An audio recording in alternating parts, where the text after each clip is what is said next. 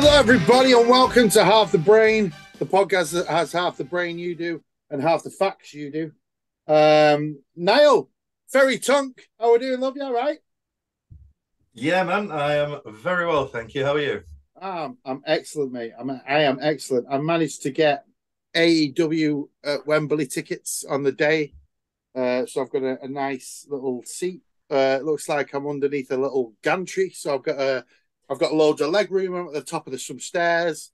It works out. It looks like I've got some right good seats, to be fair, mate. Yeah. Nice. So I'm very happy. Yeah.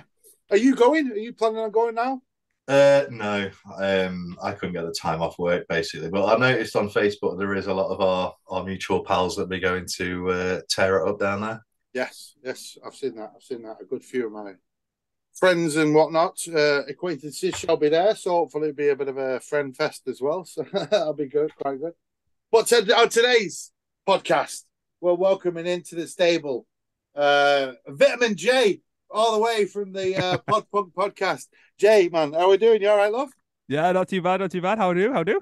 Good stuff, mate. Good stuff. Tell us, Jay, in the last month, what give us a promo, a match, or a vignette you've seen that you've liked in the last month. Could be from any time, any place, anywhere. It doesn't have to be current. But give us something you've watched recently. Well, I kind of only really watch old stuff or AEW at the moment. I'm very much not a WWE fan, right? Which that's a long story, but yeah. But in terms of your question, I'm gonna go with El Vikingo de Hero versus Kenny Omega from Dynamite a few weeks ago. Yeah. Possibly one of the most insane feats of acrobatics that I have ever seen. Vikingo is, let's just put it, ridiculous. That guy's not human, but they've topped it with people like Commander as well, and all these other I don't know what they're feeding them down there, but my God, like there's some ridiculous stuff going on. I'm sort of feeling like how ECW fan felt when they first saw Rey Mysterio versus like Psychosis or something like that. I think that's where we are at in the timeline of things, if you will. I mean, let's face it, right? We're probably, as wrestling fans of our age, we've probably seen it all, we think. Exactly. And then next thing you know, there's these guys that can do things that are just ridiculously out of this world. That Vikingo turned into Sonic the Hedgehog halfway through a match and did like a spin over the top rope, and I was like, this guy's just collecting rings at this point. What's going on here? I did see that. It was a good match. He wrestled someone on Rampage a couple of weeks ago as well, and he jumped off the top rope onto the dude, did a Canadian Destroyer on the apron. But the way that his back landed on the apron was one of the most horrendous thuds. Like that, how he landed was worse than how the dude he gave the Canadian Destroyer to landed. And then like got up and just carried on going. So the guy's unbreakable as well. So at the moment he is. Enjoy him while he's around, kids, because like Will Ospreay, in a few years he might be sat in a car and crying into a YouTube video saying he can't go anymore. You never know. What about you, Niall? Have you seen anything or watched anything last month? Been catching up on some Botchamanias earlier, actually. Oh, yes. And the WrestleMania edition, like the opening sequence for that is probably the best Botchamania opener I've ever seen. And there was a clip of Roman Reigns like waiting for his opponent and everything, and he's like sniffing the air, and he goes over to a guy. He's like, "It's you, isn't it? It's you. I can see it in your eyes." It's like someone's enjoying a bit of a spliff down the front row at Mania. That's like living the dream, man. To be fair, though, yes, hell yeah. I've been watching what I call daily affirmation as well, which is the John Zandig promo. All right. It gets me fired up for a morning, that does. What do you mean, what happened?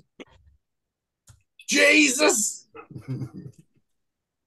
I have Jushin Thunder Liger's music to G me up in the morning. That's I guess me out, man. And then Great Muta sends me to bed with nightmares. It's a lovely system I've got working on myself.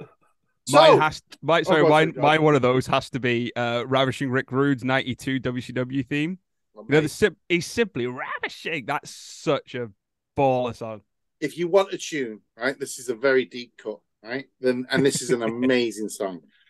In I think it's 96, Paul Orndorff, Mr. Wonderful, has a tune with WCW that's called that's sort of like Wonderful. They call him Mr. Wonderful, and then a woman sings the exact same. Oh, mate, just play that if you want to feel good about yourself and just think they're singing about you. And it's a fantastic song.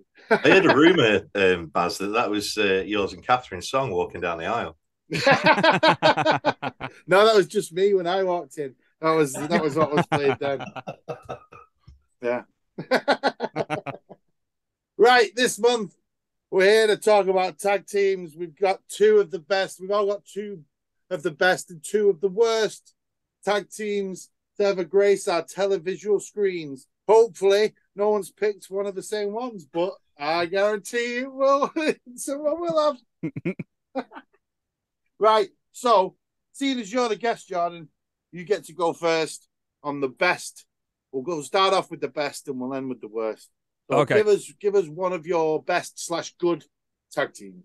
My first best tag team, and this is probably going to be a bit maybe controversial for some people. They're a Marmite tag team all around, but it's the Young Bucks.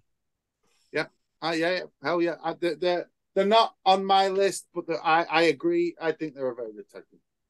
The reasons for it are this, right? So I was once upon a time guilty probably of just going, Spot Boys, they don't sell, they don't have any storytelling, there's no psychology in them, all that sort of stuff. And I probably bought into that because I would probably watch maybe like the odd PWG DVD or an ROH DVD, see them on Impact doing a 5-minute 8 million person tag team match, with like Motor City Machine Guns, Sanjay Dutt, as Generation Me, exactly, and just going like a billion mile an hour because that's all they had time to do or had time for on Impact. So fair, right? But since my friend Craig, shout out to Craig, he is a massive New Japan fan, and he was very much like, check out New Japan, and I was like, well, I don't really like wrestling without English commentary. Yeah. I just kind of, it just doesn't, I just get bored. Plus, also with New Japan, it tends to be the storylines are this wrestler versus the idea of wrestling. And it lasts 25 years, and a dragon will be included. Yeah. As well. Yeah, I understand that. Seeing them in that, and it was around about the time when AJ Styles was about to go to the Fed. So seeing them do, like, watching them interact with the rest of the Bullet Club, watching them sort of how they would be conflicted with turning on new leaders, or with the person that was leaving. It wouldn't just be like a quick sort of thing. There was actually some sort. I was like, actually, they got a little bit of acting chops. And then obviously in AEW, two of the best storylines that have happened in the last few years has been the Bloodline with Roman and them lot. And I know I said I don't watch WWE before, but that's the only thing that I've actually bothered to look into because, again, my friend Craig, who watches everything, was like, you check this out, just watch it. And it's I think it's the only thing that WWE have been bothered to do as well in the last 2 years, really, as well. So. Precisely. And it's like I just watched those highlights and stuff. And the other one has been the Elite losing Hangman, the awkwardness with Kenny, how that's all sort of interwoven, their matches with teams. Yes, there have been massive spots. Yes, there are a lot of super kicks. Yes, there are a lot of flips and all that sort of stuff. But there's like, you watch their matches and stuff, and you can see that they've learned and they've become, in my head, they're like, it goes the Rockers, it goes the Hardy Boys, and then it goes the Young Bucks. The Young Bucks is like taking all the best things of the Rockers, all the best things of the Hardy Boys, and now incorporate it into something that's brilliant. And I think the flack they get now is nonsense, and it's just people who either saw, like me, clips and stuff on the internet, the odds DVD, maybe their Impact run, or they listen to bellends like Cornette, who just hate everything for everything's sake. You know what I mean? Those kind of old-fashioned... The old guys. The old... Yeah. because they like it like how it was when they liked it. That thing. Sure. Yeah. So for me, Matt and Nick Jackson, they're good promos as well. I love the little things that they do. So like, you know, in Marvel movies, you get all these Easter eggs and stuff. So like there'll be something in the background, and then 7 movies later, it appears. Yeah. So one of the things that I was watching was, I can't remember what the YouTube channel's called, but it's like they break down the whole Hangman Elite situation from the start of AEW to Hangman winning the belt. Yeah. And they point out things like they do things like when the Bucks kicked Hangman out of the Elite for being a drunk and all that sort of stuff. Yeah. They were stood a certain way and they were wearing certain gear. And they were yelling stuff at Hangman like, you've changed, you're this, that, and the other. And it was like right after Hangman asked them to come to the ring with them, and they said no. You then go to like later on when it's Kenny versus Hangman for the belt, and Hangman goes to them and goes, I want you guys to stay as far away from me as possible this time. And they're all wearing the same gear, but Hangman looks identical. And the Bucks now have got like stupid, elaborate like hair, and like they've changed their persona. They've really you put the two side by side, you can see character development. You can see do you know what I mean? Like all the stuff they get accused of not being good at or doing. Yeah. And they go to that. Like if you want a good story, it's there. If you want like depth and you want to look at Easter eggs and stuff, it's all there as well. So about what kind of fan you are, they're catering to you. And I think that people not respecting that or acknowledging that is heinous. So yeah, for that reason, they're my first best tag team. I can't disagree with you there, mate, at all. It's like I think they've transcended into television very well. You know, a lot of indie people can get stuck in that mindset of I just, need to do the crowd and forget about the TV sort of thing. But yeah, I think they've transitioned to TV and they could do the backstage skits. They've sort of, I think, been built themselves on the internet with that, with the being the elite, etc. videos has helped them sort of like come out and find a bit of a character, and has helped them more in the ring as well and stuff like that with the promos as well. So yeah, man, definitely one of my favorite tag teams going at the moment. I've not put them down on my list, but yeah, they are. I will give them that. Very good, very good. Mr. Niall, Ferry Tunk, what have you got for us on your first good one? Again, it might be a controversial one, or a lot of people might go, actually, yeah. So my first one, how can it be anybody other than the world's greatest tag team? Charlie Haas and Shelton Benjamin. Oh, yeah. Wow, not heard of that for them for a while. But fair, but yeah.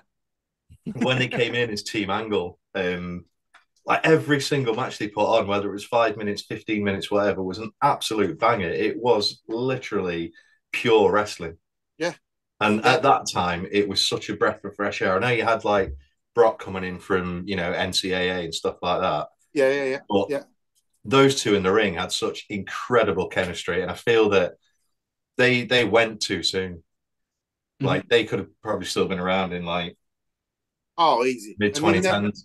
They could have brought them back, for a longer run or something as well. Like, but yeah, they didn't have that longer run. Was it just like 2003 to 2004 or something like that? They had about a year, I think. But like they got instantly put with Angle and got made into like put in a big Mania sort of main event, if you will. They were part of that main event where Brock does the leapfrog. That's where not leapfrog, sorry, 360 splash. Shooting star press. That's the word. Yeah. That's the one. I think like they had it was immediate and pun intended gold with the whole Team Angle thing, because it was like intensity, integrity, intelligence, and I think Kurt like played the role so well in like being the coach and kind of like elevating them up, because you knew as soon as you saw like the promos for that weekend's Raw or SmackDown or whatever, it's like world's greatest tag team versus I didn't care who it was against, because I knew that I would be like, yeah, this is the one. They had some cool innovative moves as well. The world's greatest tag team, I remember the one where I think it was like Haas would hold up the legs and then Benjamin would jump over Haas and sort of like backbreaker to the guy. That was, I always remember them, and a couple of others just like, wow, these guys, yeah, they were good. They were very, yeah. Wasn't it Haas though that had like injury issues or something that derailed it? Yeah, he had real personal problems as well. And he had a bit, yeah. He fell into that unfortunate wrestling trope, didn't he? Didn't his brother die? Yeah. Yeah, as part because he was training to be a wrestler as well. Wasn't that before the world's greatest tag team though? Yeah. But potentially, yeah. And then after that, I think he had a few injuries, didn't he? But when the Fed brought back Shelton Benjamin, I was like, I know Haas is still wrestling occasionally on indies and stuff. I was like, please bring him back. Never happened, no, unfortunately. Never mind. He's lost a lot of weight, unfortunately. He's dramatic. He's got like, I'm just looking at a Google image search for him now, and he doesn't look his best, unfortunately. So no, I'm not going down that rabbit hole. I want to remember him as he was. Fair. Yeah. Don't Google it. Stay off Google. Don't Google any wrestlers. Talking about Angle being a good leader though for them. I mean, he wasn't though for that. What was the other one? Luther Reigns. He was Angle's protege for a while, wasn't he? The guy who's never had peas before. I ain't never had peas before. The name itself, it was a name that like a 12-year-old would pick on like an E-Fed. Yeah. Character. Luther Reigns. Okay, mate. Yeah. I ain't never had peas before. That's all you remembered for me. Is literally all you remembered. I bet every convention you go to now, it's like, have you tried peas yet? Somebody's giving him a plate of peas at some point, and yeah. Right, I'm going to go with my first pick, and I'm going to go with a team from TNA. But they've been other places, but they were initially a TNA team, and this is like the first time I saw the sort of stuff that the Young Bucks were doing, or are doing now, if you will, but more the speed of it all. And I'm going to go with the Motor City Machine Guns. Yes. Fair. I can't remember how they used to do it. Like that. Bit of that. Yeah. Point at your hand in the middle, ladies and gentlemen. What a fantastic team. I'm going to give also an honourable mention to Speed Muscle, who were Team Japan in a TNA tournament, I think in 2008, 9, something like that. It's on YouTube. Watch that match, Motor City Machine Guns versus Speed Muscle. What a match that is, by the way, everybody. But yeah, what a fantastic team. Just like I said, all the moves like the Young Bucks are doing now, all the speed and the high flying and ability, agility and all that sort of stuff. But like a little bit earlier before them, and I think Saban went on to have a world title run, and Alex Shelley, and before them two were a team, I couldn't stand the pair of them on their own. But the minute you put them together, I was like, I like this team. I like this team.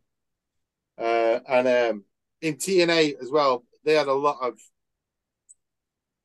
tag teams and a lot of wrestlers that sort of forgotten about, but we were amazing, on the day sort of thing.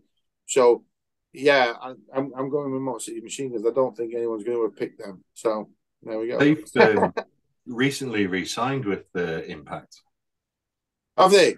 Yeah. Yep. I'm not so au fait with Impact anymore. I sort of stopped watching it when Hogan came in. I think it was like the third or fourth episode of Hogan being back. I was like, I am done with this company. See you later. And then gone. Yeah.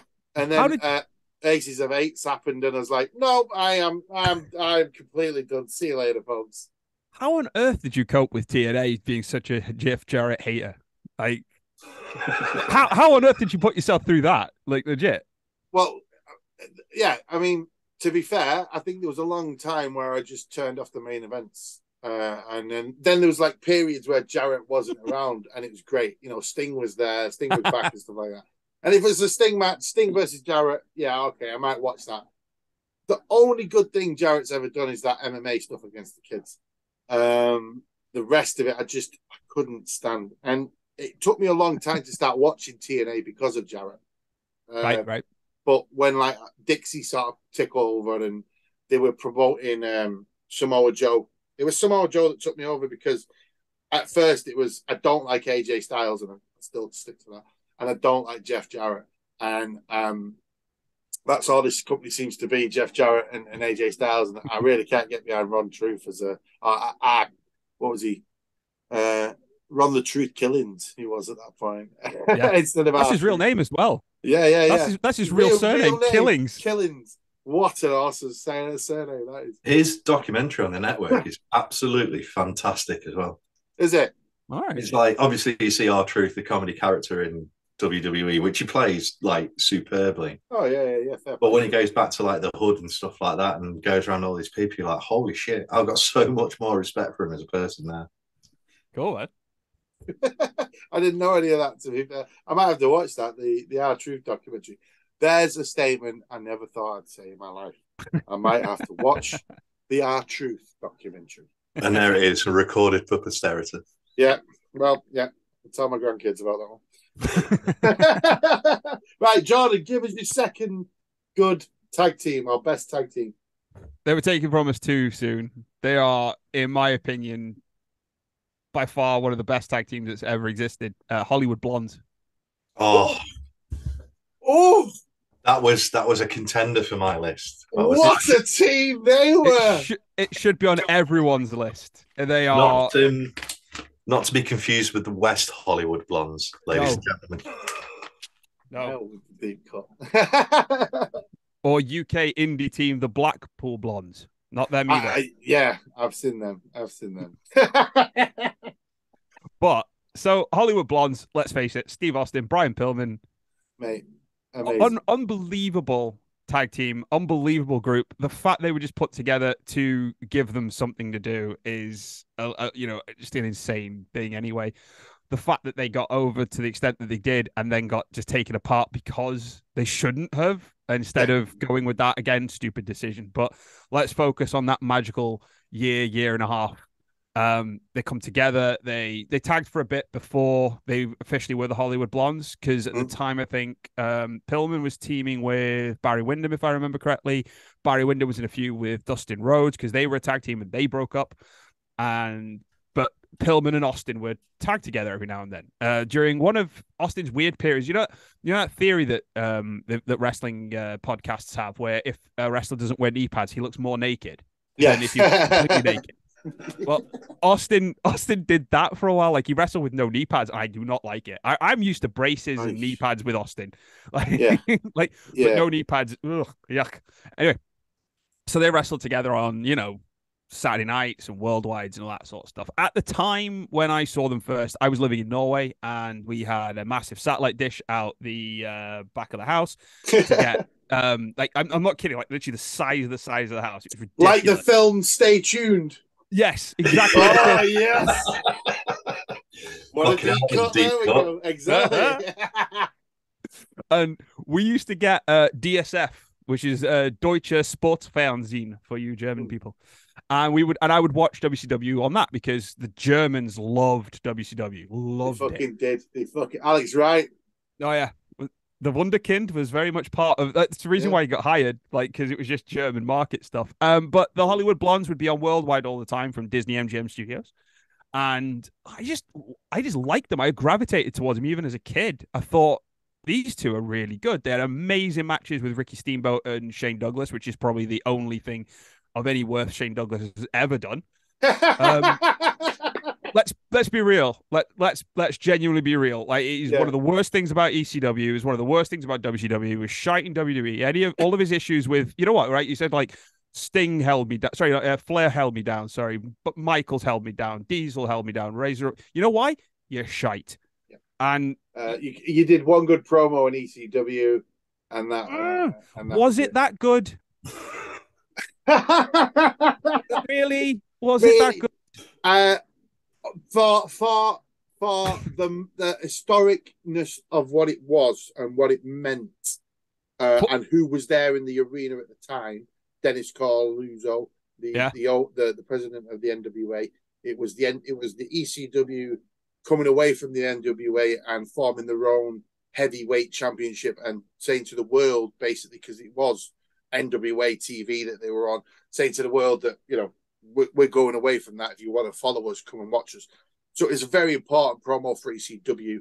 And I think the way he delivers it is pretty damn spot on. You know, this is for the Dusty Rhodes, for the Ric Flairs, for the, you know, and they can all kiss my ass. It's that I just for what it is. I think it's a good promo. Yeah, but that's it. That's it. I guess. We'll agree to disagree. And then they had a brilliant set of matches. So then when they became established tag team, Wyndham said that he's going off to the world title. So here's a guy, here's Steve Austin. They get together. They slowly but surely get matching gear. They start doing like the movie role, like little signature, all that sort of stuff. They have tag moves. They rest, like they and they're fluid and they work so well together. And loads of their matches used to end with some brilliant double team trickery, where like they'd get the face partner to distract the referee, and then while one of them's being pinned, and then they'd come off the top rope and just club to the back of the head, like proper brutal looking. Like they go in on that particular hit. They were the masters of some of the masters of WCW heel tactics, like running out dark the ring. art stuff that they don't do anymore. Exactly. Run halfway around the ring, run back in before your guy gets back in, and then smash him in the face before he gets up. It's that kind of stuff, you know. Exactly. The WCW stuff. And they WCW'd better than anyone that could at the time. You know what I mean? And then, you know, they build and build and build, and then they get Flair and Arn, and they get to wrestle the Horsemen. They get Flair out of retirement. Like Flair comes out of retirement, like not out of retirement. Sorry, he come back from the WWF, didn't he? And then he had a while where he couldn't wrestle. Yes. So his first match back, though, he wanted the Hollywood Blondes. Do you know what I mean? That shows what I'm saying is like these guys are brilliant. And they had tremendous matches. Like I said, they did everything, won the tag titles a few times, but unfortunately just short-lived. And it's something that I felt like when they broke up, I was like, I don't want them breaking up. I felt like when they broke up, it felt like as a kid when Shawn Michaels and Marty Jannetty broke up, I felt gutted about it, you know? And then when they both in WWF, I hoped maybe they'd get back together and do something. Didn't necessarily have to be the Blondes, but I thought they worked well together. But then obviously, you know, Pillman again injured all the time and then unfortunately passed away. So that never got to happen again. But definitely 100%. In a period in WCW where there was a lot of bad stuff, Hollywood Blondes exceed, like, name me a tag team in that era that are better. And no, to be fair, from apart from the American males, but that's just because of their theme tune. Let's be honest with it. I feel like we're doing them both a little bit of a disservice there by not mentioning at the time, the wildest fucking thing I'd ever seen on TV. Pillman's Got a Gun. Well, that came later on, didn't it? I mean, that was WWF, and I was going to say their work together in WWF was absolutely amazing. Not just the Pillman's Got a Gun. There's a promo, and I think it's before. Like, it's a house show. It's an in your house show. Pillman's being interviewed in the toilets, and it's the sort of like the preview. What was the preview? The brawl, not brawl for all, but the free for all. Yeah, it's the free for all for an in your house. Pillman's being interviewed in the toilets, and Austin pops up behind him, and Pillman doesn't notice. And then Austin comes over, beats the shit out of him, and bog washes Brian Pillman. But the Austin popping up behind him and sort of like mimicking Pillman chatting behind, it's so funny. It's so good. Like Austin's facials are so fantastic. He's just one of the best at doing those sort of things. Like him and Mickey T in the supermarket as well. Clean up on all jackass. But he does stuff like Austin, that thing where he does where he just laughs and then looks serious. Like there's a gif of that, isn't there? Yeah. But back to them as the Blondes, like that flair for the old thing. Where they mocked Flair for the gold. That's hysterical. Like Austin and Pillman were both really witty, really clever, like evil heels, coward heels if they needed to be. They played the game against their opponents, and they adapted every single match that they had. So it was just, it's just magic. And like, anyone who's got the network, go back and watch that WCW Saturday Nights and Clash of the Champions from '93. Fast forward a bunch, but when you see that those beautiful men like tagging up, watch it and just beautiful, chef's kiss. Oh, so good, so good. Mr. Niall, what have you got for us for your second good one, mate? Another controversial one. All right, go. You either love them or hate them. That kind of defines to me what kind of wrestling fan you are. But they changed the face of wrestling forever. Right. All right. Okay. The Outsiders. Oh, mate. When they first came in, pre-NWO, and people obviously know, like, very limited, like, internet at the time. Everything you got was from dirt sheets. It's like, are they still being paid by Vince to go and destroy WCW? And it felt legit. It was like, these guys were on my TV screen, like, in WWF, like, a few weeks ago. Yeah. And now they've come in and they've basically shat all over WCW. What's going on? And I know towards the end of WCW, like probably a good few years before the end, a lot was being said about how, their creative control and all that kind of stuff. But sort of pre-NWO and just as NWO got kind of going in the first 6 months, the Outsiders were just absolutely, they literally left you on the edge of the seat with what they were doing next. They were that unpredictable. Mate, that's a good shout. That is a bang-on shout. I'd say even when the NWO formed, because they carry that match that the NWO forming. Hogan just comes out for a leg drop and then a promo at the end. Next show, just a promo. Hogan's still getting the name wrong. And then they have to mold Hogan through those black and white vignettes that they do that they are all cut up and messed about with. They control that, and then they get like the real what they want out of Hogan out there. And then they literally she's all that at him because he was like the dweeb and they were the cool kids. Should have been just a long shot of Hogan coming down the ramp in his NWO gear, like taking off a pair of glasses or something and letting his hair down. Looking beautiful. For me, I'm a cool kid now. Yeah, and like the whole Wolfpack thing with Six and everything like that. Yeah, they made it cool. They were a cool part of the NWO because the minute Bischoff came in and it was a Hogan promo every Nitro, and that's the NWO Wolfpack starts proper with Sting and Lex Luger in the NWO.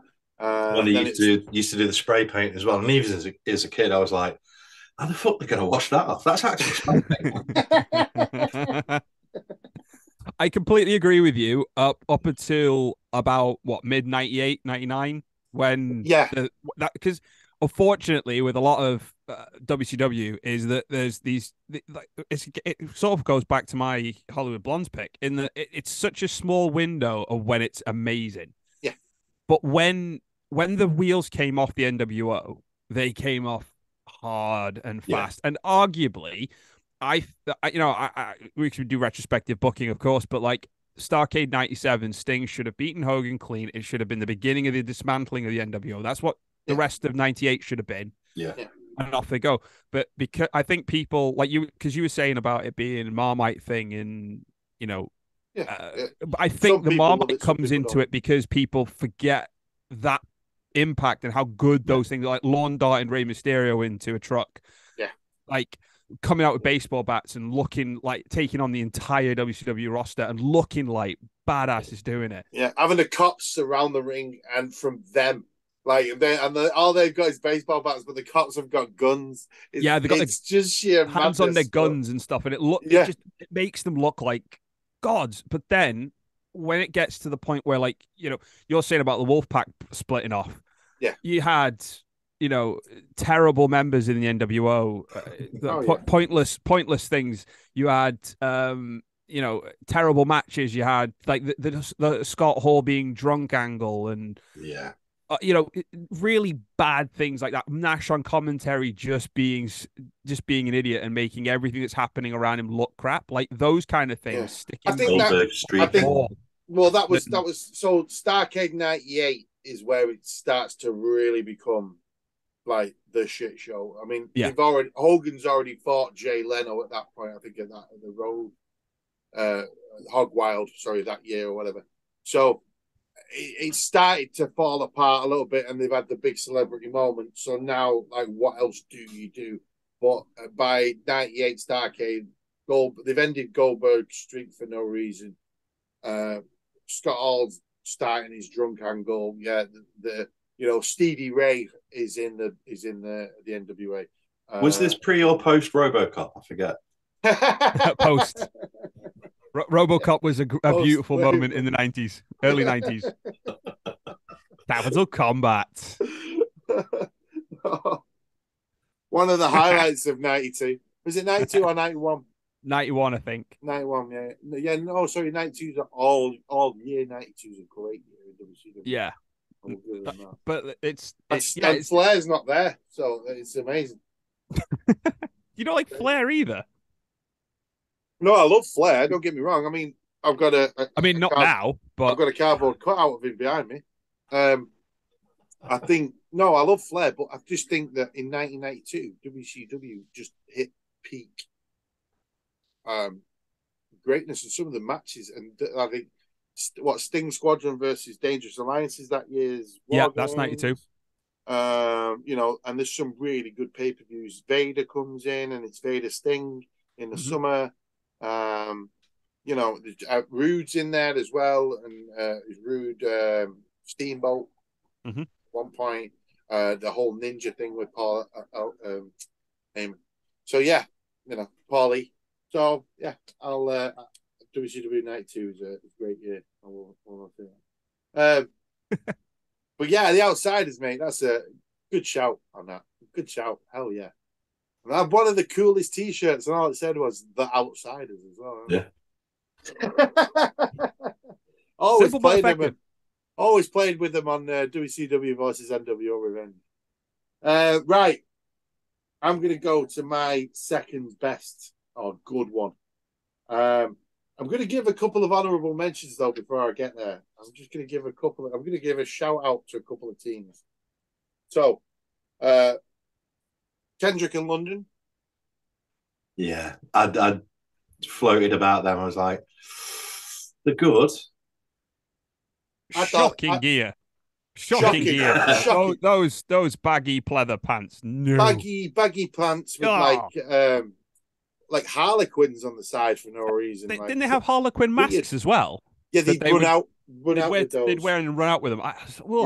Presentation shite, but like actual team, brilliant. Paul London in Ring of Honor in the early days was a revelation. Paul London smiling at Vince. Yeah. Will go down as one of the greatest things in history. One of the greatest ones. This is for my own personal thing, because this is like one of the first ever WWF tag teams I ever saw. But Power and Glory. Paul Romer in it. Paul Romer and Hercules. Just for that, I don't know what it is about them. Right, they were one of the first tag teams I saw, and when anybody ever mentions tag team, Power and Glory pops in my head. And I don't know, honestly, I don't know why that is. Natural Disasters. Yeah. Yep. One of the greatest teams of all time. I say it every episode, John Tenter was a lovely man. I will continue to say it every episode now. We shall continue to say it every episode. And this is where I get stuck a little bit. So I'm going to, in the honorable mentions, I'm going to say the Steiner Brothers. Yeah, as a tag team, yeah. Yeah, and then for my pick, I'm going to go with the ECW version of the Dudley Boys. Yes. They are, without a doubt, one of the best tag teams of all time. And one of the best stables of all time. Well, brilliant, yeah. But, I mean, they were born out of a stable. They were a stable born from a stable, so they came from Raven's Nest. They were part of that originally. And there was more than just. There was a team before Bubba Ray and Devon as well. You know, Big Dick Dudley and Dances with Dudleys were a team. And there was a couple of other people. There was Snot Dudley. Sign Guy Dudley. Obviously, little Spike later on. Spike, yeah. Little Spike Dudley, LSD, yeah. Wasn't he Lesnar's first opponent in WWE? I vividly remember Spike just getting flung around for miles around the ring. Could have been. Didn't Brock at first just smash through people? For ages, and wasn't Dudley one of them? His first appearance, he appears during like a tag team match at the side of the ring and just smashes everybody. And I think Spike's one of those people who gets. At the time, I was like, well, his insurance premiums is just fucking skyrocketed. Like, see ya. To be fair though, he survived. Spike Dudley survived Mike Awesome. Have you guys seen Guilty as Charged? 2000, I think it is. My God. Yeah. My God, that is awful. That poor kid just getting destroyed in every. If you can go over the top rope through a table, Mike Awesome was doing it to him in that match. It's sickening. I've got an ECW, a couple of ECW DVDs actually around here, and that's definitely on one of them. But yeah, the Dudley Boys. I mean, from inciting a riot, or almost inciting a riot, with promos, you know, to just some of the matches they had in the ECW. Like later on, when they first joined WWF, they sort of were proto ECW kind of versions of them, and then they morphed into something else different, and they became one of the greatest tag teams of all time. They won, I think, more tag team championships than anybody else from different promotions, and you know, even the Steiners. So, and we did actually get to see the Steiners versus the Dudley Boys, but it was in TNA. Yeah, that's a great word. At the end of the run. So let's not forget Bubba Ray, the powerbombing a poor old frail woman. Twice. Yeah. That's one I think that sticks in your mind because you just remember Bubba Ray's expression when he's done it. He's like the haunting stare of Bubba Ray Dudley. But the best part of it is knowing that Mae Young was mad at him for being soft on her. Yeah. And proper kicked off in the backstage, and he was like, "All right, I'll lay it in. All right, is that right? Off the stage, then, darling." And the 3D was such a good-looking move as well. Oh, mate. Yeah. So when I worked at the cinema about 20-odd years ago, we used to mess about like in the back doing wrestling, and I've delivered so many 3Ds to people, and it hurts. Yeah. Early 2000s, I worked at home base, and we used to do wrestling moves onto the soil bags in the garden centre. We, just set up a big square of them and just do moves. It was fantastic. The 3D was always a classic. The 3D also was put over as a ridiculously powerful move in ECW as well, because it broke Sandman's neck. It broke Buell McGillicuddy's neck. It broke up the Gangsters. I can't remember which one of those two. He broke. I think it might have been Mustafa. They broke his neck. Obviously, storyline wise, they broke the necks, but like it was really put over strong as the move in ECW. Like it's kind of like protected like the One-Winged Angel is now. Yeah, definitely. Heyman knows what he's doing when he's putting over moves. He's talked about that before. Like I think when he was the SmackDown 6, he was saying he wanted just like one veteran to put in the mix and to protect a move by that veteran, like get the. He said he wanted to get the sleeper hold, I think it was, back over, or like either the sleeper hold or the full Nelson, one of those. Right. He wanted to get that move back over, and he was like trying to get a veteran in who could do that, and like just you could get that move back over, and anytime that veteran puts that move on you, boom, that's it. You've lost this match. This guy's lost it. Can you imagine working though ECW at that time? You're like, I fancy a bit of time off. Hey Paul, can I get a match with the Dudley Boys? Yeah. What do you want? I'll take a broken neck. Yeah, You're fine.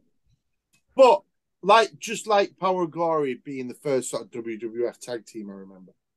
The Dudley Boys in ECW are the first wrestlers I ever heard swear.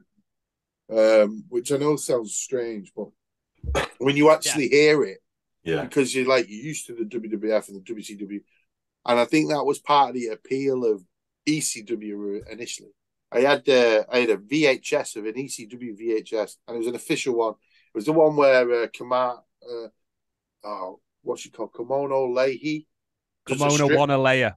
That's it. Kimono Wanalea. Tremendous name. Yeah, exactly. She does a striptease because the power goes out in the ECW arena. So that's on the DVD, and as a 14-year-old, 15-year-old lad, I was like, I like this. I like this company. There's swearing and there's woman with boobies out. This is for me. But the first thing I think is the Dudley Boys interrupting Joel Gertner.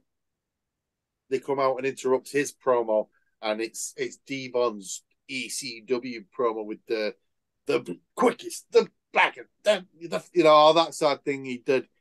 He dropped that when he went to WWE, but in ECW, particularly the Dudley Boys are magnifique for me. Yeah, so they're my opinion. I think in terms of their legacy as well, there's very few places that you could go to and shout Devon and not hear somebody go, get the tables. Exactly, yeah. I think they dragged out that "what's up" bit out a bit too much, but it's nice. It's all right now for nostalgia, but at the time it was like, give up. You can drop that, boys. You don't have to do that anymore. No. They also broke a bit of a convention as well in ECW. They had no theme music, and I thought that always made them look really super badass. They always came out to nothing. They were the only team.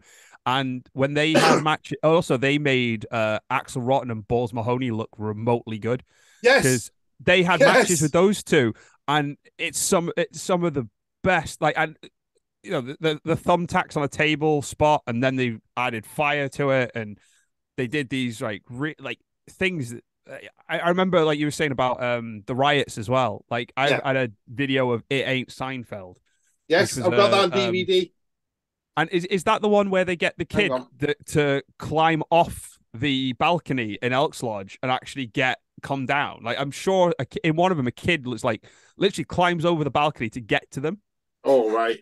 You might not tell me that on the back, but I can tell you where it's from if you just give me two moments whilst I find it. Well, carry on, Jay. Carry on. But yeah, it's like they did that. They did there's the Heatwave 99 promo, which went a bit far, and they had TNN executives, the network they were about to go on in the crowd going, oh, I don't know about having these lot on, because it was I'm not repeating it because my parents might hear this, but there's a lot of quite questionable material sometimes. Questionable material, something that wouldn't fit nowadays. Yes. But like you were saying, though, as a 17-year-old lad with the video going, oh, they're saying some bad things. Exactly. They're quintessential for that. Definitely. I can't find that deep. I know I've got that. This Ain't Seinfeld, because I'm a big fan of Seinfeld, and I bought it because I thought that was the funniest, stupidest name for a wrestling event I've ever seen in my entire life. You know why they called it that, though, right? Because Seinfeld was massive at the time. No, it's because the show happened the same night as the last ever episode of Seinfeld.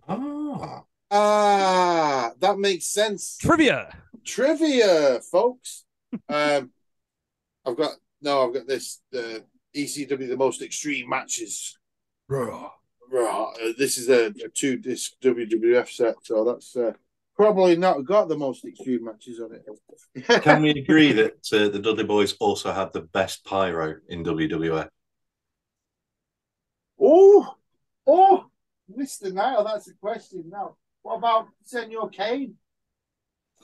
Yeah, I mean, Blue Tista. Yeah, but just like the whole rockets coming down. Gunshots, though. I remember when he came back. Second time. I liked how the Dudleys incorporated the pyro into the music though as well. Like, it's on. It's coming up. Oh yeah, down. Yeah, no. That might have to be a a question for another time. That one now. Best pyros, best entrances. Nice. Best and worst entrances. Right, Mr. Jordan, you start us off. Here we go. Getting into dangerous territory. None's been duplicated yet. Yeah, no, but we started off with the worst. So yeah, go for it, mate. So I've got a question to ask before I reveal this. Can I do a concept of a tag team rather than name one in particular? Oh, well, I was going to say this at the start. The only rule I'm going to set down for this is you can't pick a tag team that's just two guys who are going for the belt. So sure, it's not that. It's not that. If they've but not got a name or a sort of gimmicky type thing. So no Braun Strowman and Nicholas. Yeah, I thought that, but I like that. I'm one of the few. Oh God. No, it's any team that is either has the word new in front of it, Age Outlaws exempt, or if they have the numbers 2000 at the end of their tag team name. If any of those tag teams, name me one of them that did well. New Rockers, Leif Cassidy and Marty Jannetty. Bit crap. New Midnight Express, Bob Holly and Bart Gunn. Bit crap. LOD 2000, Animal and Heidenreich, or Animal and Droz. I can't remember which one, but either way, both of Animal them. And Droz. Animal and Droz. But Animal and Heidenreich. NWO 2000 didn't go particularly well. You know what I'm saying? I have those two written down on my list. I don't have those two as one of my picks, but go on. Yeah. But yeah, I think that the concept of the new version of something that worked before, the new Blackjacks. Yes. People like just lazy. It starts dead. It carries on to be dead. All these teams had longevity for some weird reason. Like they had like a good year or two together, but not one of them ever was, not even like a millisecond of their time was anywhere near as good as anything that went before it. It's a pointless endeavor. I never understood why they did it, and it always used to irk me. I hated new versions, even as a kid. I hated new rockers with like Leaf and bloody Marty Jannetty. That was always dude with their little onesies that look. Just in 20 years' time, we'll have the New Day. Sorry, New Day don't count on that list either because they're beasts. Obviously, but you know what I mean? Like it's just that whole thing. It just grates on me, and like it just really fits in there with me for being like the worst of tag teams. I know, I totally understand what you mean, and I'm going to go with one of my picks here because one of my picks has the word 2000 in, but they're a little bit different than what you were saying. You're saying about the new version of something or an old Team 2000. My team's Techno Team 2000. I knew it. I knew that was the one. I fucking knew it. My first pick. No. That Techno Team 2000. I was like, someone's going to have that. Someone's going to have that. It wasn't me. Well, Miles, it's me and you, mate. We're going with it. And I'm picking it because of Eric Watts. God damn you, Eric Watts. I had to watch you in WCW in 92 to 94. Shoved down our throats because your dad was the booker. And then you end up in WCW. WWF, sorry, but what a shit team! I've got it here. 95 to 96, they were in WWF, and I can only remember like three or four matches, if that. And they were all crap. Yeah, they got sent back to developmental when they went to WWF. They had a few, like they were 50-50s, a couple of wins, a couple of losses, and then they were like, fuck off. They were actually featured on the Raw 10th anniversary show in the worst gimmicks segment. That's an accolade. Of course they were. Didn't Eric Watts as well slither his way into TNA at first? I for some weird reason remember him in like a black vest and big baggy black pants with a yellow stripe on them, stinking up the asylum in the early days. Oh my God. You know what? On the old wrestling channel. Yeah. Eric God, yeah. I've literally just opened Wikipedia and there it is, Techno Team 2000. Sorry. Travis and Troy. Those were the names in Techno Team 2000. Jesus Eric Christ. Watts was Troy. I'd forgotten about these guys as well. Just Awful. it's all coming screaming back.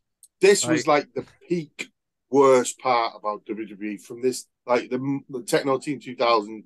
At that time, you got Mantar, you got these guys, Bastion Bugger, you got TJ Hopper, the plumber. The Goon. The Goon. He's got to have a job. He's got to have a job to have a gimmick. Wasn't there a baseball player and MVP was all the time? He was a bit early. I think he was like 94, 93, something like that, because that's when the baseball people were on strike. Yeah. But yeah, a lot of shitty gimmicks around that time. Awful stuff. But nuggets of good stuff, like Gold Dust when he first started. That's around this time, 95, 96. And that when he first started was amazing. But anyway, that's for a different show. We're not here to talk about Gold Dust. We're here to talk about Techno Team 2000 because nobody else is. Must be.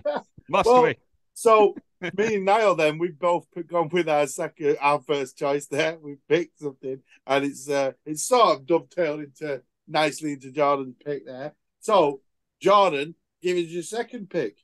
So can I do some honourable mentions, because this was really hard. This was really tough. Because I've got some, mate. I have got some honourable mentions for this one. Don't you worry. But yes, go on. First that came to mind, and I think I yelled this to you drunk in the toilets at MPF. But the Bushwhackers were one of my first things. Even as a kid, I thought these Nazi weirdos just did not deserve to. Like, they were just awful. They were licking kids. They were like basically a form of Nazi marching down to the ring. Their matches, It's kind of got that similar sort of vibe to a fascist dictatorial marching army march. Let's be real. Yeah, it's got a weird militaristic march for some reason, and they're all dressed in camo as well. Exactly. Yeah. Exactly. Yeah. See, I'm not just paranoid. Yeah. But their matches stunk. Their promos were awful. It was all ways, woes. It was just tripe in every set. They got Jameson. That was peak. Oh God. I mean, the terrible Jew stereotype that happened back in the things. Oh my glasses! I broke my glasses. Oh my God. Oh my God! I cussed on myself. Oh my God! And it was just like, oh, could it get worse? Yes, it could. They dressed as doinks at the Survivor Series, you're just like, no, never. Hall of Fame, piss off. Like, just fake. Like, Tori Wilson, Stacey Keebler, I'd put them in there a million times over before these two. Cretins, but they're not. They're not my worst tag team. All right. Surprisingly, from all that venom. Men on a Mission, they're another one that I think are garbage. Like terrible raps that make the Wrestle Rock Rumble sound like a good rap. And again, just garbage, stereotype crap, but also just not good. Just not good in the ring. Terrible as faces, terrible as heels. Injured people, just even as a kid, disconnected. But the team I went for were mentioned on this podcast a few episodes ago, I think, maybe even the last one. It's the Harris Boys. So every single incarnation of the Harris Boys, from Blue Brothers to Creative Control to Skull and 8-Ball, I think they were in DOA. To just Ron and Don Harris in DNA, just awful. Yeah, DNA was where they had the Nazi tattoos on show, wasn't it? Yeah, well, that was where I was going with it as well, because they've got Nazi tattoos. They're bigots as well, and they're crap. You can be one or the other in the wrestling industry, apparently, but these, but you know what I mean. They weren't talented. There was nothing good about them. Again, it's kind of like to your first episode. How far can you get being Hulk Hogan's mate? How far can you get being Jeff Jarrett's mate? Like, just shite, just awful. And it came down to be honest with you, the longevity of how bad they were. Because at least with Bushwhackers, Men on a Mission, that's kind of their major gimmick. I know the Bushwhackers were the Sheep Herders back in the day, but I never saw that. No, Men on a no, Mission. I've got no knowledge of that one either. Yeah, apparently they were really good back in the day, but Yeah, I've that's what never they seen say. it. Yeah. Men on a Mission. Mabel went on to become Big Viscera, and that was quite funny. But Until the Lillian Garcia angle, which was just fucking weird. what is that? I don't remember that. What, Big Fist and Lillian Garcia? Yeah. When he came back as he came back as like a sexy guy. He Yeah, wasn't yeah, sexual chocolate, obviously, but he was a sexy. Big Daddy V, wasn't it? Big Daddy V, that was it. Yeah. Thank you. And he was coming on to Lillian Garcia all the time. I think there's no. She was coming on to him. Seriously, he turned her down, and I'm like, this isn't supposed to happen. Yeah, he broke her heart like in the ring. There's hope for us all yet. But okay, it showed there was hope for us all. So, but like they also like if you think about those guys, right? That was their incarnation. Think about the many attempts of different gimmicks to try and get these two sacks of nothing anywhere. Yeah, all that they got going for them is that they're identical twins and they can do that twin magic bullshit. But it was just nothing worked. Like they were the worst members of the worst of the stables in WWE when they were doing like you had the biker gang, Los Boricuas. I do not think that they were worst. I think the Truth Commission were the worst. The South African separatists. But they had Don Callis. No, when they first started, they had the Commandant, a South African guy. They did. There's about for 3 weeks of the Commandant on TV talking about how he's going to purify the WWE. And basically, they're trying to do an apartheid South African gimmick in the WWE in 1997. Okay. I bet you any money you've got Vince in the background going, "This is great stuff, pal. This is great stuff. Keep that up, pal. Keep it up. Got these overalls for you, pal." Like just being, but just like nothing good. Like I can't name me a Ron and Don Harris angle, name me a Ron and Don Harris match, name me a Ron and Don Harris gimmick that was any good. It wasn't good, but Creative Control got them three WCW tag titles. Jesus Christ. I'm probably got like they probably were on those $250,000 a year contracts as well. This was in the Russo years as well, so. That makes sense. Yeah, that makes sense. To be fair, absolute shambles. Even God thinks he's a twat. Sorry, I've had water. Right, Mr. Niall, give us your second worst one. You might not agree with this, but you Okay. might. I'm all about the controversy this evening. I'm bringing it. You're bringing it. Controversy. Have you been reading Eric Bischoff's book? So my pick is the Dynamic Dudes. Shane Douglas and Johnny Ace. It's like there's nothing that's made me want to turn off the TV. Like when you see them two on, it's like nope. I with their 90 skateboards and carrying them as well. But they never rode. Never rode them at all. Just carrying them.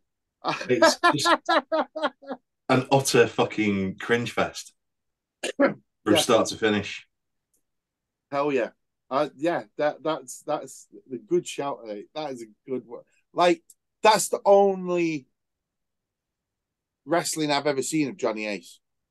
Apparently, he was amazing in Japan, but I have never seen anything of that, and I will not have it at all.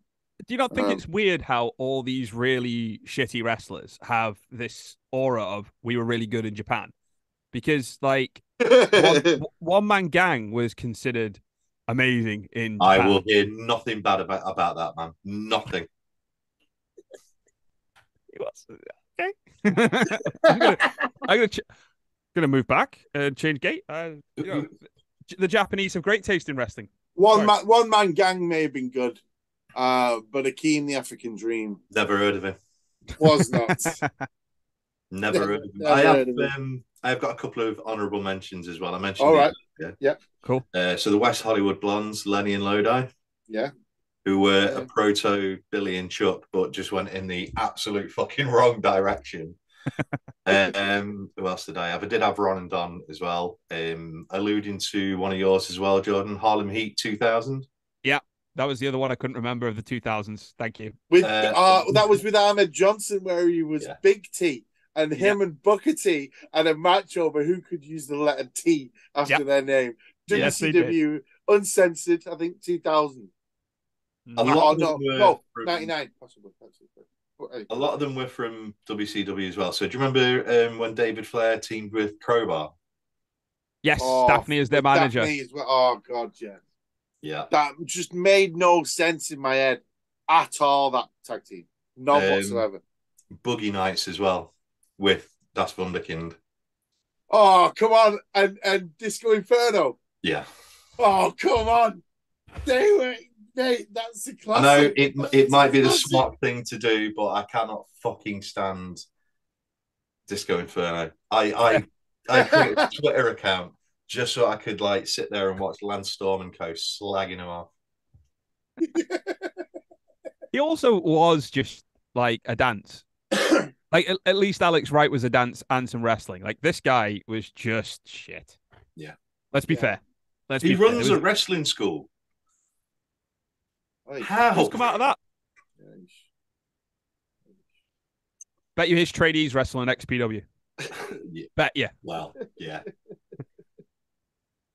Well, I've got some honourable ones. Oh, hang on now. Did you give us your second one? Yeah, Dynamic Dudes. Oh, Dynamic Dudes. Yeah, sorry. So, I've got some honourable mention ones. The Ding Dongs from WCW. I had them as a potential thing, but I thought that's just too daft. Yeah, that's what I'm here for. The Ding Dongs and the Hunchbacks. They were for 1 week they were obsessed with bells. The next week they had Hunchbacks and they couldn't be pinned. This is the Jim Herd area. Was it Ollie Anderson who said that I'll just put a submission on them and break their legs and then they've lost or something? Yeah. Something like that. And I'm like, I think it may have been Bobby Eaton, but yeah. But I had on my honourable mention. Some of them have been mentioned already. The Bushwhackers, Men on a Mission, the Harris Twins, Armageddon 2000. Does anyone remember them?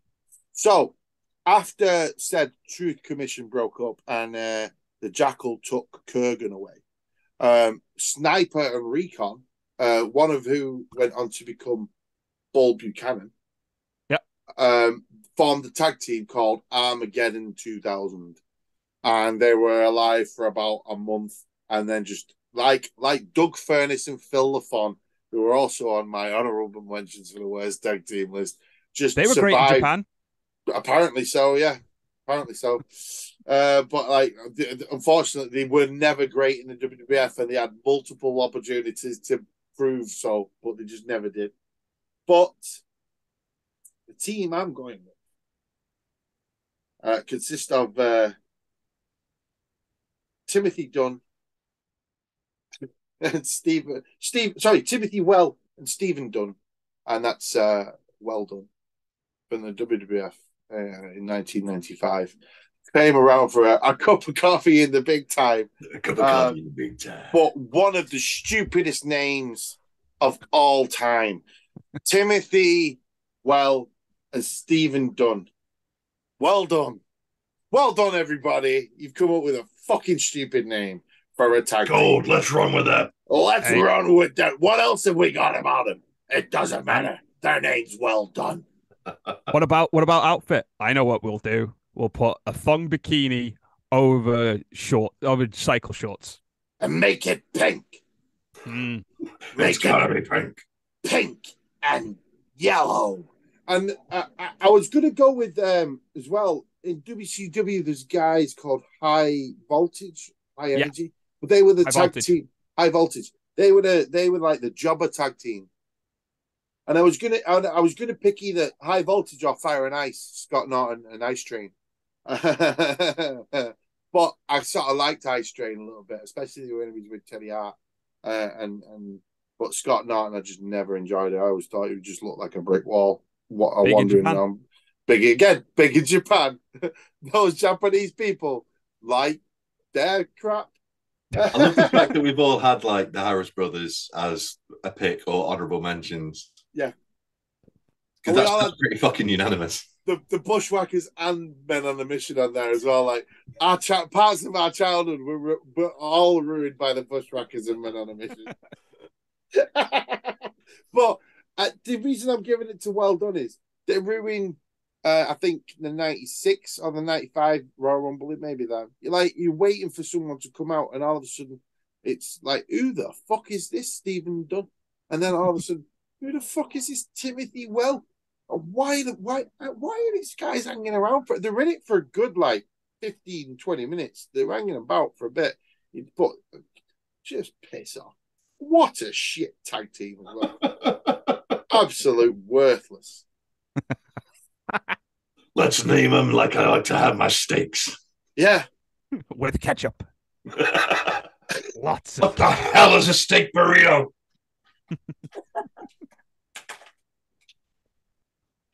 Oh, that man. But yeah, well, so on that note, well done, everybody. Well done. Oh, beautifully played. So, Jordan, thank you very much for coming on, my brother. Where can people find you? They can find me on Instagram at podpunkpodcast, on Twitter at pod_punk, facebook.com/podpunkpodcast. We're now gone to a monthly show. I have a baby now, so and everyone's. Thank you very much. But after touring as rekindled, because I think I told you on both Hello and Hoof and on my podcast when you came on that the only reason people used to be guests on my show is because of COVID. So now that that's gone, finding guests is a bit difficult, and putting all the effort in as well when you're tired from baby brain has been a bit difficult. So I'm going to be going monthly, maybe every 2 weeks. We'll see, but it's going to be a little less frequent than it was. But yeah, they can find me there. We're on Spotify. We're on SoundCloud, Apple Podcast, and Stitcher as well. So you've got 4 beautiful places you can listen to it. A variety of guests, including Mr. Barrett, and go and listen to my episode, because in it John tells you all the story of AEW and how he went to watch AEW at Daly's place. So there you go, and there's also going to All In as well. So yes, because I'm dead excited about that. But yeah, you are like me, one of the 35,000 who bought tickets on the opening day. I've also been to Impact Zone. Seriously, in Orlando? Yep. And I saw the... Before you go anywhere else, what was your name in the Impact Zone? Because it couldn't have been Jordan Pritchard or Vitamin J. You would have had to have changed your name. It was Gordon Richard. God, what's Gordon Richard doing in the Impact Zone? Watching a terribly put together wrestling show. It was the Impact before Hogan and Bischoff took over. Seriously, it was the one I was at. Yeah, you would have seen Desmond Wolfe, Nigel McGuinness. Oh, you lucky boy! And also, well, I've been. Can I wax lyrical a little bit about some indie shows and stuff? Yeah. So that one, the main event was AJ Styles, Samoa Joe, and Christopher Daniels as a 3-way, sort of doing, I guess, rekindling. Was it Genesis? They did the famous one. Yes. Yeah. So they did that. One of my favorite things is I went to Ring of Honor versus FWA back in the day. Town Hall at what was it called? It was somewhere in I can't remember, somewhere in London. Very famous boxing venue. I can't remember what it's called. And in there, the 2 things that happened at that was I met Mikey Whipwreck, which was dead cool. And then at the back of the hall was a bunch of DVDs and a bunch of merch, Ring of Honor stuff. And Ring of Honor just started to percolate at this point. And I'm talking to this guy, and I'm like, "Oh, yeah, it's nice to meet you." Oh, and he's American, and I'm like, "So what? Are you a wrestler yourself?" He goes, "Oh, no. I own and run Ring of Honor." And I was like, "Oh, brilliant!" And I had this WWF foam belt, and I got loads of people to sign it. And I got him to sign it, and it was Rob Feinstein. Oh, And at one point, that belt, I was just like, must get rid. Yeah. Because unfortunately, it's right next to a CM Punk signature and Loki. And in the middle of it is, I thought she was 18, Rob Feinstein from our video. So that was an interesting one. And then the last one I'll talk about before we go is when TNA came to the UK for the very first time. They did 2 shows in Liverpool, 1 in Coventry, and 1 down in London. Yeah. And I were friends with people at Future Shock Wrestling, which is wrestling indie here in Stockport. And they had Alex Shane. Do you guys know Alex Shane from the UK wrestling scene? Yeah. He was the promoter, and he was like, "Can we get some trainees from the wrestling school to work at the shows?" My mate who was working there said, "Do you want to come as well?" So I was like, "Absolutely! I want free entry to see TNA." Yeah, sure I do. Why not? So my job at the Liverpool shows was to stand in the crowd, and if people stood up in the front row too long, to tell them to sit down. Right. Very taxing job. Yeah. And then in Coventry at the Skydome, it was to sit with Alex Shane's wife and kid and get them whatever they wanted. And when Alex Shane left, they both went, "Just sit down and watch the show. We'll get our own snacks and stuff." And I was like, banger. I got great. It was great. And I got to see loads of really cool TNA stuff. But at the end of the night, so the Liverpool Olympia, I think it's called, the theater. It's have you ever seen Jody Fleisch nearly kill himself with a shooting star press? Yeah, guys, have seen that on Botchamania? Yes. It's that building, right? So it's like this. So we're in there. Where the stage is to the right of it's a door, and me and my friend, we were stood in front. We were stood by that door, and then outside the door was a bus and a guardrail. And they were just said, "Look, just keep the fans back," because it was the first night, and the guys literally from TNA flew over, drove from Manchester Airport, did the show, and so they were all knackered, by the time the show had ended, and they're all getting on a bus going to the hotel. So like, just keep the fans at bay as best you can. And there's loads of wrestlers on there. There was Booker T, Rhino, Kurt Angle was there, Gail Kim. There was a Gail Kim Awesome Kong match. There was a lot of really good stuff on this tour. It was dead good. Motor City Machine Guns are on there too. And there's these kids, and as the wrestlers are coming by, there's all these Scouse kids in front of the guardrail going, "Can we get your autograph?" And one kid, me and my mate we're staring, looking at the fans. We're not looking at the wrestlers coming in. We're keeping an eye on them, right? And then I hear one of the Scouse kids yell, Booker T, can I get your autograph?" And then I hear a woman's voice behind me. And I turned around and Awesome Kong stood there. Right, suddenly, it's now kayfabe that Scouts kid was Mike Markey from the Kratzens. Yes. Suddenly, though, our gaze had to go away from the crowd to stop a very angry Awesome Kong. Oh, shit. Which, believe me, you can see me, right? I am not a big kid. No. I was skinnier than this then. Trying to stop her.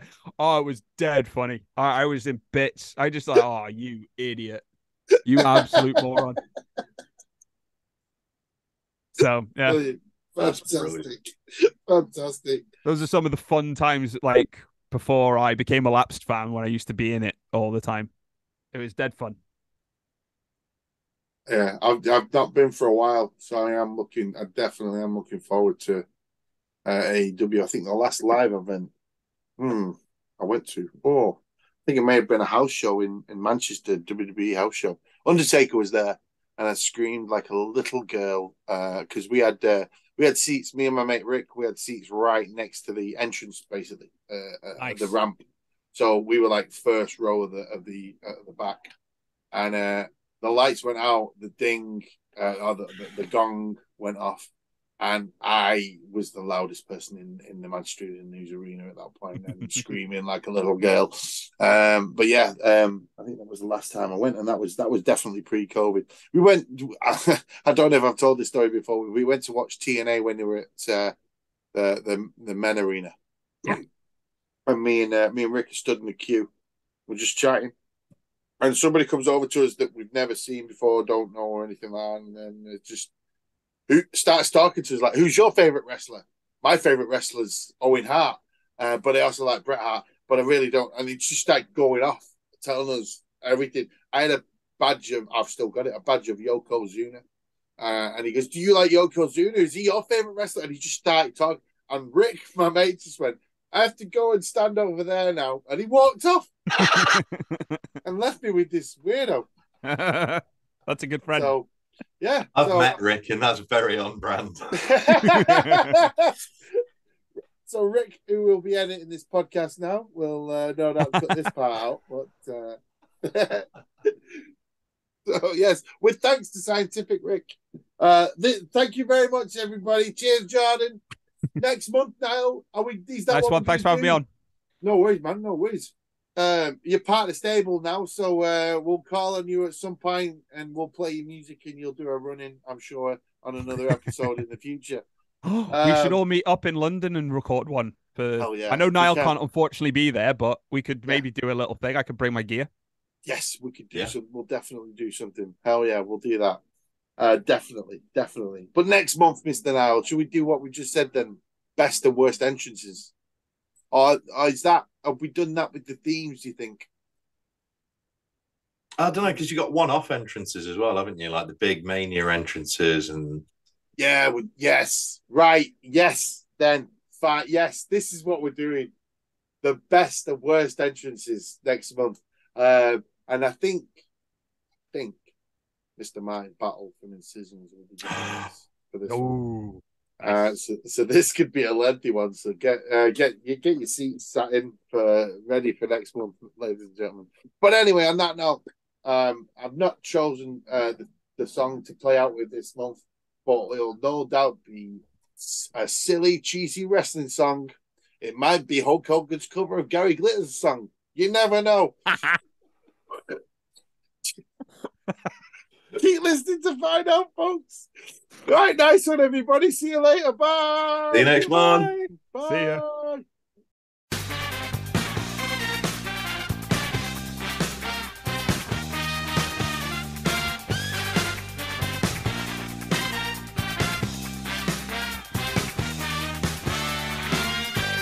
Ladies and gentlemen, introducing the most dynamic wrestler in the world.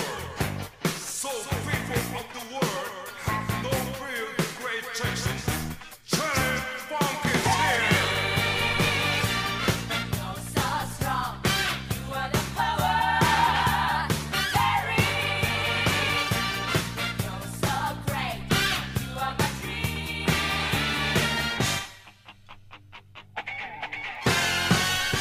He'll fight them every day. He'll fight them anywhere. He's gonna beat them all the time. There is no one I fear. Big biceps in his arms and hard tendons in his legs, muscles in his thighs for days. Stomach's hard as a rock. Terry, you're so wild, you're my star. You're so sweet, you're for me.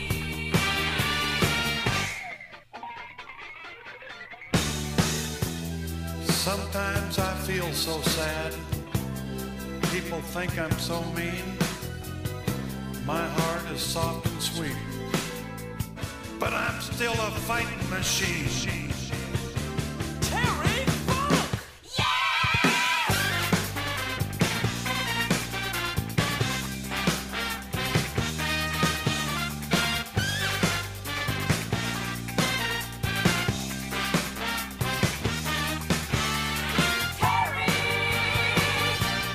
you're so strong, you are the power.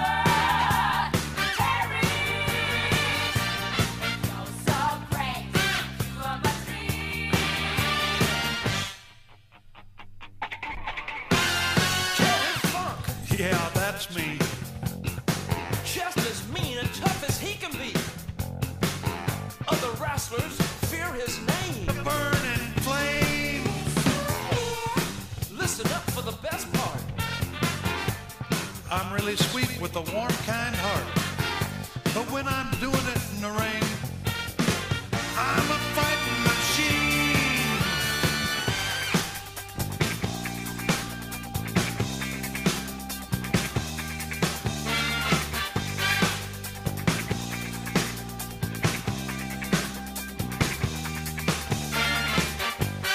Hey, Cherry, where you been?